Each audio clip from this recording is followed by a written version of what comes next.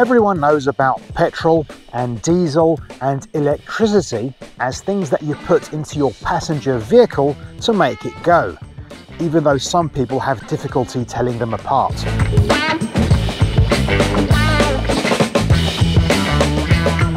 However, the overwhelming majority of people have no inkling that there are more than those three types of fuel that can make a car go. Hardly surprising because it's not exactly a riveting subject, but please don't stop watching yet. I'll try to insert some awful jokes to make up for that. So let's get straight into it. Alternative fuels include used vegetable oil that can be used in diesel engines. There are ethanol-based fuels that can be used in modified petrol engines, such as E85, which is made up of 85% ethanol and generally 15% gasoline. There is also E100, which, as the name suggests, is 100% ethanol-based fuel, and very popular in Brazil as they have lots of biomass left over from sugarcane production, which they can then process into fuel.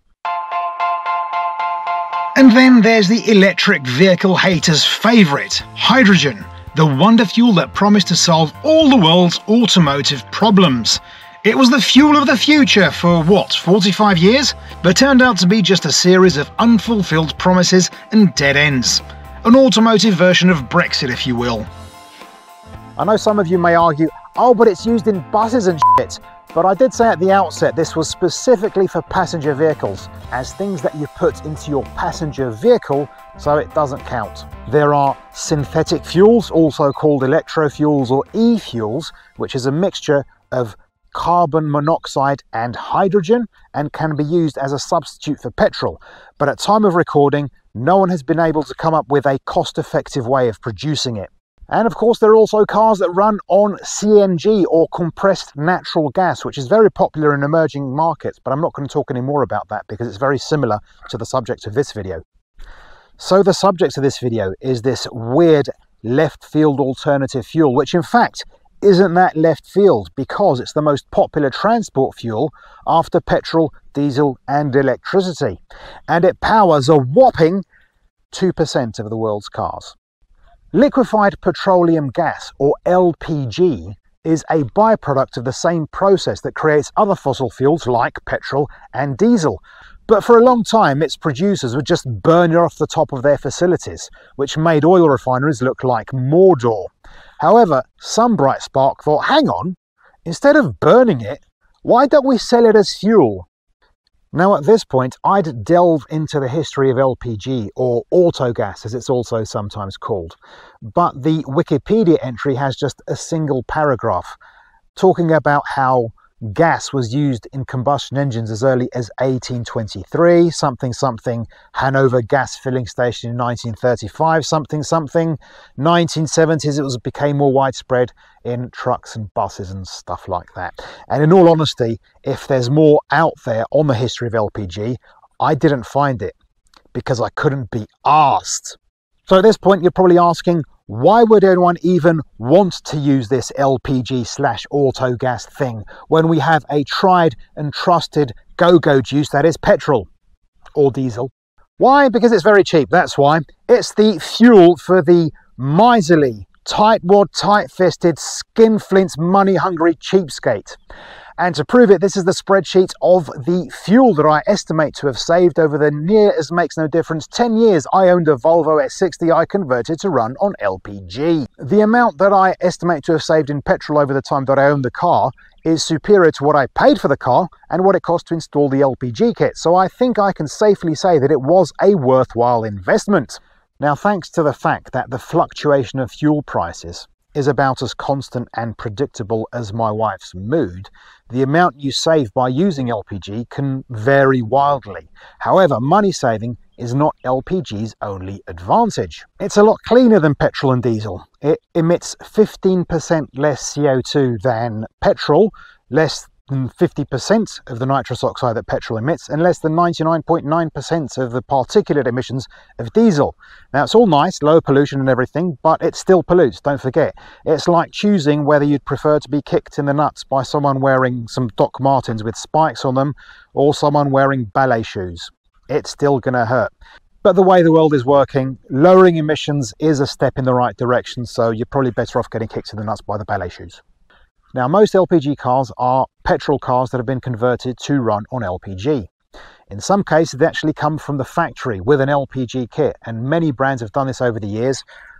I think a current one that's very popular is the Dacia brand that make an LPG car that you can buy with a factory installed kit.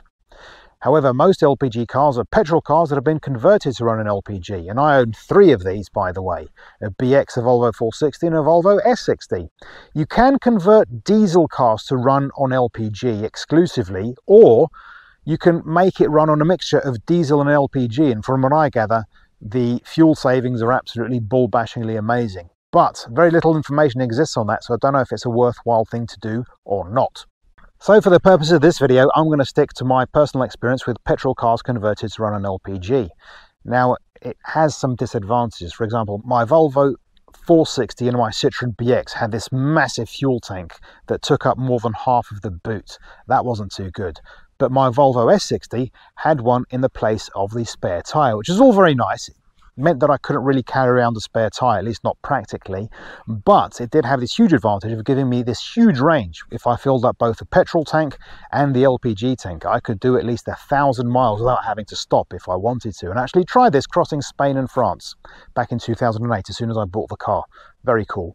However, one of the big disadvantages of LPG is that fueling stations are few and far between, so they're a bit like prostitutes. You have to know where they are, otherwise you're going to look like a bit of a tit trying to seek them out. It also varies from country to country. Here in Portugal it's more or less widespread, and I think in Italy as well. But when I went to France and I wanted to refuel in Spain, it was a bit of a palaver, because Spaniards, first off, they only had that for, I think, taxis for a long time. And then when you did find an LPG fueling station, they had to have a special adapter for Portuguese cars, because the standard for LPG adapters is not universal. Again, it varies from country to country and region to region. Another disadvantage that LPG had was that I couldn't park in certain underground car parks. Not because LPG was dangerous, it's just because people were senselessly afraid of it. They were afraid it was going to explode, but it wouldn't. LPG tanks have been subject to all sorts of tests and they won't explode. They might shoot out the spear of flame if they're punctured. That's it.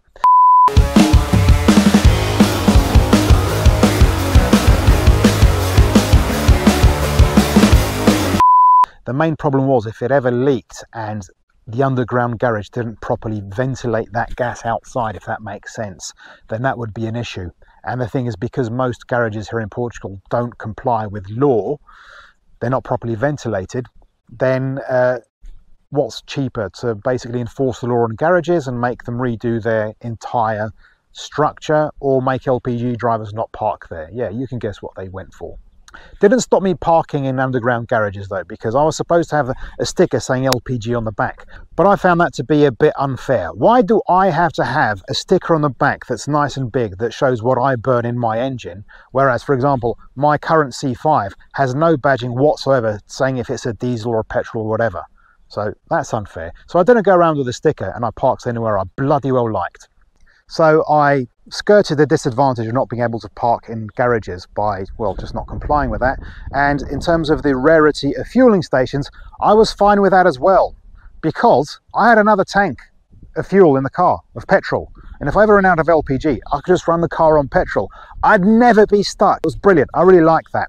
However, today I drive a diesel, and you ask, well, why do you drive a diesel? Well, basically because after 2008 and the financial crisis, and the fact that petrol became so expensive, people really stopped buying petrol cars, at least the larger ones. You can still find like small 1.2 litre petrols, 1.3 maybe at the most, but people just stopped buying petrols when it came to choosing an estate or a saloon or something like that, to the point where many brands sometimes just hardly even bothered having petrol cars in stock or available for sale in the country. So when it came time to actually buy a big family car, I had no choice but to buy diesel, which is a shame because I'd much rather have LPG. Now, another disadvantage of LPG depends on the country where you live, and I live in Portugal, and the disadvantage of Portugal is that it is run exclusively by morons. Doesn't matter what party's in power, we always manage to elect idiots. And where am I going with this? Well, it's all about road tax. Now back in 2007, in July 2007 it has to be said, our road tax system here was reformed. Before this, there were no provisions for any kind of fuel except petrol and diesel. And after that, there were provisions for example, LPG, which was great. But then it turned out it was not to our favour, us LPG drivers. Why? Because when we went to actually pay for our road tax, and by the way, the road tax for LPG was about a fifth, at least in my case, a fifth of what I'd pay if it was petrol. And they said, no, you can't pay that, you have to pay the full petrol amount. And we were like, why? Well, because your car still runs on petrol. It would have to run exclusively on LPG. We said, but that doesn't exist. There's no such thing as an LPG only car. They all are petrol cars that have been converted. And they say, well, can't help you there. So even with sock puppets and trying to explain to them, you know, what LPG was all about. So yeah, it's lots of fun to be an LPG driver here, because in one regard the law sees you as a petrol car driver when it comes to pay taxes. But if you want to park in a closed, ill-ventilated car park, then it's suddenly an LPG car. And then there's a last one that's a bit of a mixed bag, because it's to do with the fluctuations of fuel prices that I think I actually mentioned at the outset. The thing is about LPG is that the price isn't as volatile as petrol and diesel. At least here in Portugal, it might be the same where you live. Every week the price of petrol and diesel goes either up or down.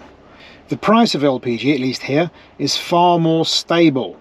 It will stay unaltered for a couple of months and then go up, but it goes up in spikes, sometimes as much as 5 cents per litre, which would be a lot even for petrol or diesel. But given the low price of MPG, at least in proportion, it's a huge jump in price. Now when I began to go around with LPG, it was about 50 odd cents a litre. Now it's nearly 90. Not brilliant, but it's still just over half of what diesel costs, so it's still very worthwhile. So there you have it. LPG, in my humble opinion, the least crap of the fossil fuels, with only two real main disadvantages. The first one being, in most LPG cars you have to sacrifice the spare tyre for the fuel tank, but then again most modern cars don't even have a spare tyre, so something you can probably get used to or work your way around.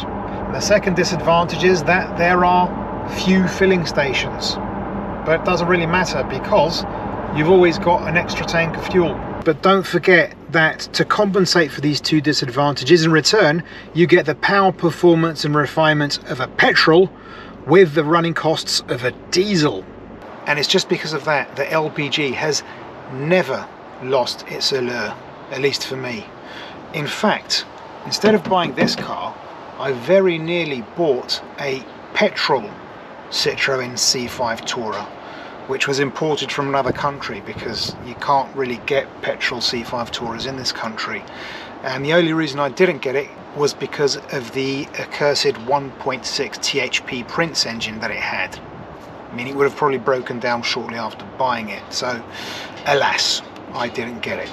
And what about the future of LPG? Well, as long as there are petrol and diesel cars, there will be LPG, because LPG is a byproduct of petrol and diesel. I think, in essence, as long as petrol cars can be converted to run an LPG, then we will have liquefied petroleum gas vehicles.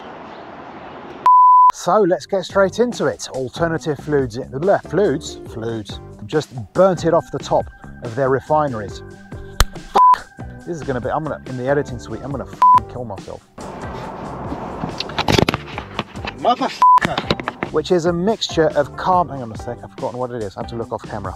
There are ethanol based fuels that can be, fucking hell. So hopefully you enjoyed that video. If so, please give us a like, please subscribe, please share, please leave a comment, and also please check out the t-shirt store, which is this clickable icon on the bottom left of the video. And on screen now, a couple more videos for your enjoyment, pleasure and entertainment. Thanks very much. Hope to see you in a future video. I bid you all farewell.